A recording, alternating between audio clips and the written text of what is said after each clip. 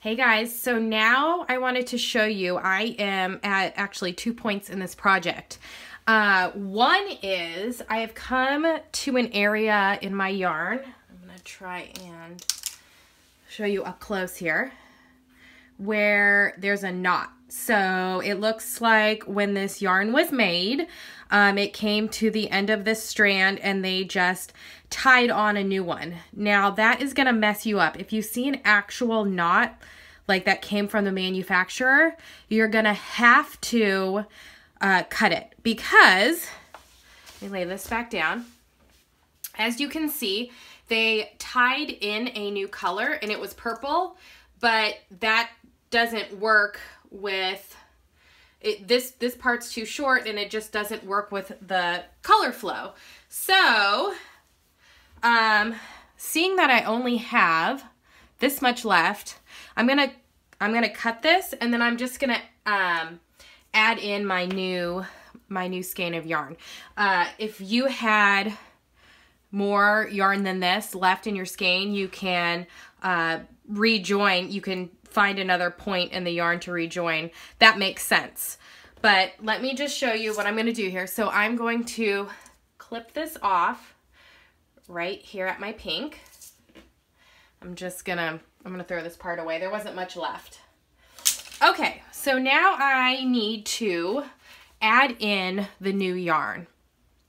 And you can't just go ahead and add in any old color. You have to find your color pattern. So I'm gonna wanna join in my pink. And then after the pink, I believe is the dark pink. So let's see, let's just see what we have. So I had pink, dark pink, purple, the blue, the light purple, the pink. Okay, so let's see here. I'm gonna have to unravel till I get to the pink. Okay, there's my pink. So, okay, here we go. So it went purple, the light purple, the pink, and then after the pink, we should have, yep, the dark pink. So there's my color pattern. Okay, so I'm gonna disregard the purple and the blue because I have blue, I have purple, then I have my pink. I've already done 1, 2, 3, 4, 5 of these. So really I only need enough pink. You're gonna have to guesstimate here and you can always unravel if needed. I'm going to just add in enough pink to do one more little cluster and then I'm gonna start, then it should go right into the dark pink. Okay, so I'm gonna come over here and I am going to, I'm actually going to just go back one little step so I can add in, let's get my hook here, just so I can add this in. Let's see, let's add it in about here.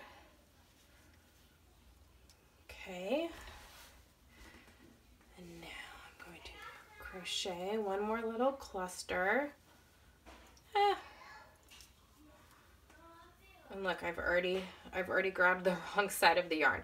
Okay, here we go. This is the side that you're gonna weave in. You're gonna just clip this off a little bit and weave that in. All right. 1, 2, 3. I feel like I mismeasured just a teensy bit. I'm gonna go back, pull this a little. Okay, let's try that one more time. 1, 2, 3. Then I'm basically right here at my dark pink.